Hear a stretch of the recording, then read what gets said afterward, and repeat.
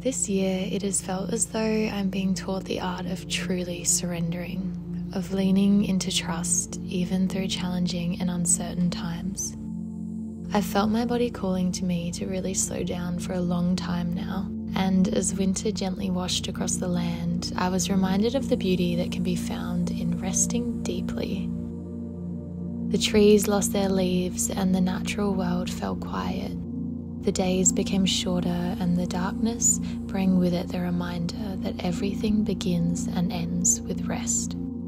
It is a vital and deeply natural state of our being, yet so often society tells us that resting is lazy or unproductive, that you have to keep up with the never-ending busyness of the world, that if you let yourself fall into winter's cozy embrace, you'll fall behind. But this is simply not the case. What if we looked at winter as the portal into renewal? What if we allowed ourselves to rest deeply and do only what feels nourishing to us? What if we put away our to-do lists and all the worries and pressure and future projects we've been working on and actually allowed our nervous system to soften, to surrender? What if we allowed ourselves to decay, to lay dormant, and trusted that this is the only way to bloom and rise again? I think you'll find, just as I have, that there is so much magic in the mystery, and that wintering can be the biggest portal into your wildest dreams.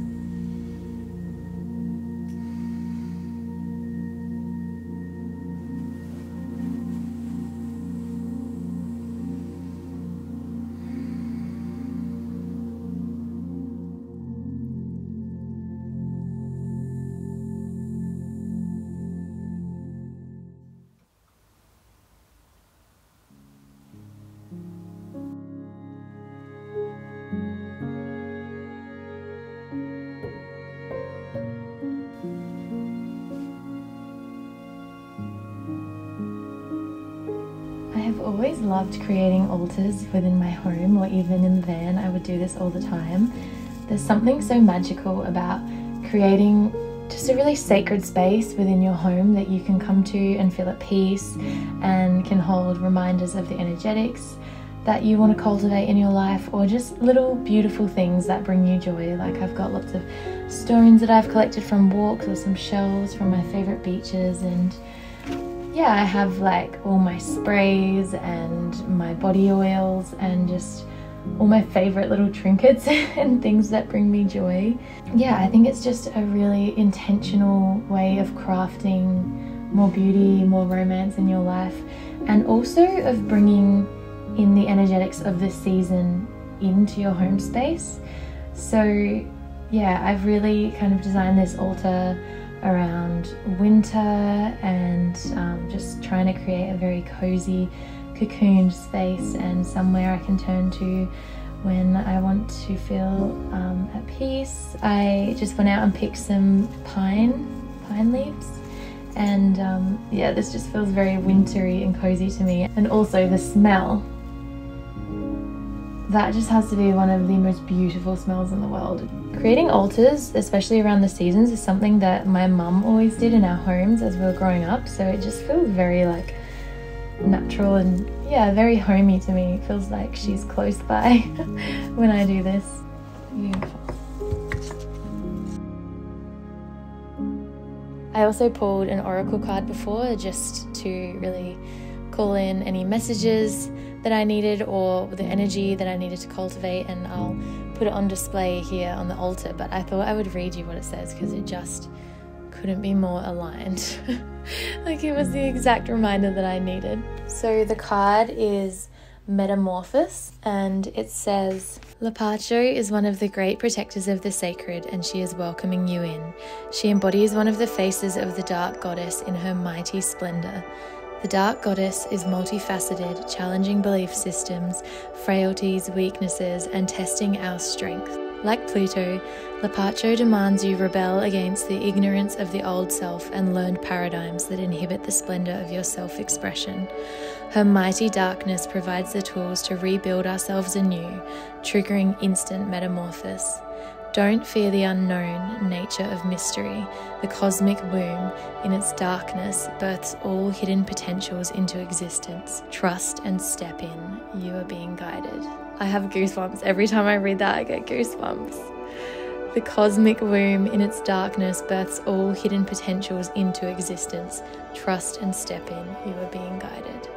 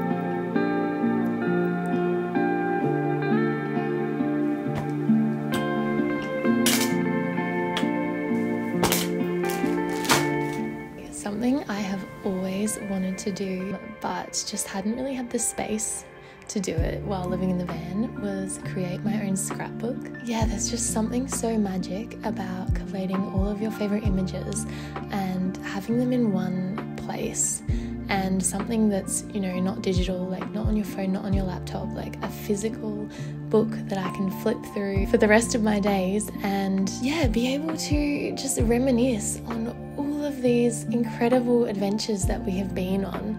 I'm just terrified that, yeah, all our photos are going to just get lost on my phone, on the interweb, like, interweb? God, how old am I? I'm turning into a grandma. Now that I'm in a house, I've gone full grandma mode. Yeah, I'm terrified that they'll just get lost into the abyss and, you know, that's that, they're gone. So it kind of felt a bit daunting to try to collate the last 3 years of our travels into a few photos for the scrapbook. And so I decided that for the last 3 years, I would use all of our film photos that we took or that our friends took along our travels. And I'm really just trying to enjoy the process of creating this book. It's about really being present with the memories that come up while looking at these photos. And I've also got some of my old journals, so I've been ripping out entries from my journals because I'm someone who's just always written out all of my thoughts into my journal. I have some really incredible little flashbacks into how I was thinking and feeling at the times that these photos were taken for all of our adventures. And I've just been loving intentionally, you know, sticking the photos in, putting my journal entries in, making it look beautiful, and also just reminiscing on what a life-changing and incredible few years it's been living on the road. I also just want to shout out to Cameron. I think her YouTube is Cam Does It. I love her videos so much, and that is where I got the inspo to do the scrapbook and to create it like this. She has some amazing TikTok videos, and I think she has a full YouTube video on how she makes her scrapbooks look like this. So I'll link it up here, but definitely check her out if you're wanting to make your own scrapbook as well. My idea was that while I am crafting on my scrapbook this afternoon, I'll do a little scrapbook and story time segment. And I've just got so many stories that I feel like I haven't properly shared on here from our travels, and just like musings on it all. And I thought it would be really fun to scrapbook and story time. So I hope you enjoy it. Let's get into it. When I think back to the very start of this journey, I can't help but feel so much love for that brave girl who had a dream and really had no idea where to start or what she was doing, but knew that she needed to follow her heart. At the very start of our travels in our van, we had originally planned to move to Central South America and do a van trip over there, but then COVID happened and overseas travel got put on hold. So we decided the next best thing would be to build our own van, even though we had no building experience, and to travel Australia. So we spent another, I think, almost 8 months building the van, turning it into the most beautiful little home. There was a lot of blood, sweat and tears that went into creating that home, but by the end of it we were both incredibly proud of what we had built. And honestly, I still am. I still can't believe just how beautiful we made the van. We made Oki. So then we set off and we said goodbye to all our friends and family, all we'd ever known really. And we knew that we were going to be gone for a long time. I just had this gut feeling that this was the start of a brand new chapter and really just a brand new way of living.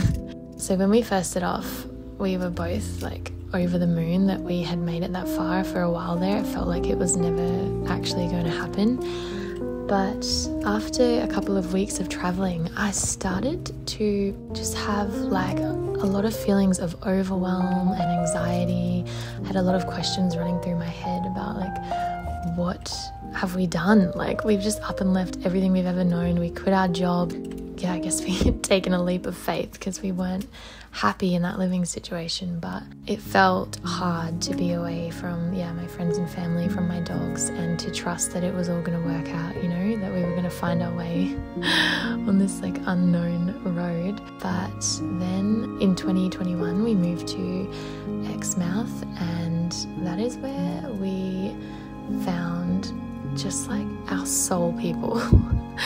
We had the biggest group of surfers and just general life frothers that we all hung out together for about 3 months, and we would have cook-ups on the beach. You know, we went free diving with humpback whales swimming under us. We met our best friends Kendall and Glenn, who ended up starting like a business with and journeying, like adventuring on with for years. And it really just felt as though I had had a full death and rebirth cycle, I guess you could say. Having that overwhelm and those low moods and that anxiety, and then coming out the other side and having the universe really truly reward me for trusting and for always just leaning into trust over and over again.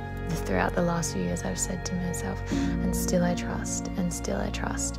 And it is just so wild, the journeys that we've had and how far we've come. Like, I never could have imagined it, like from the girl that, you know, built this van and left on this wild trip to the woman that I am now. I look back with so much pride, and yeah, we've had some incredible moments. A highlight of our time on the road would definitely be the Christmas we had with a big group of our soul people. We parked up on the beach. Each couple made cocktails and we played our favorite music and we went for dance walks, and we just had the best Christmas ever. It was our first Christmas away from home, and somehow it just turned out incredible.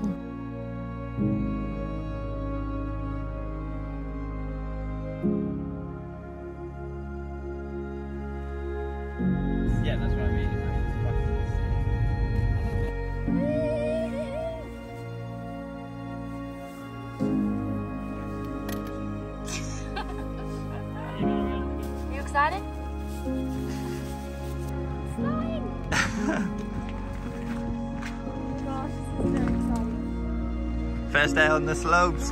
There's not much snow, but It's pretty average. we're giving it a go anyway.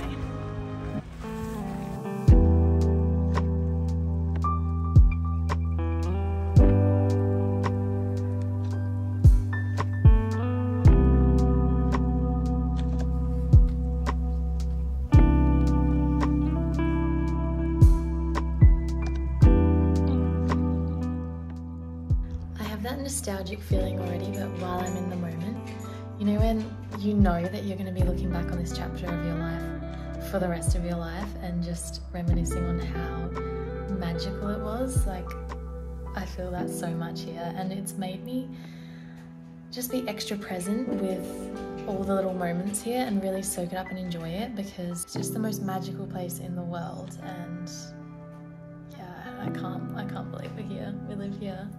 You know, I went up the mountain skiing today and just had the best time, and then came home to this sunset, and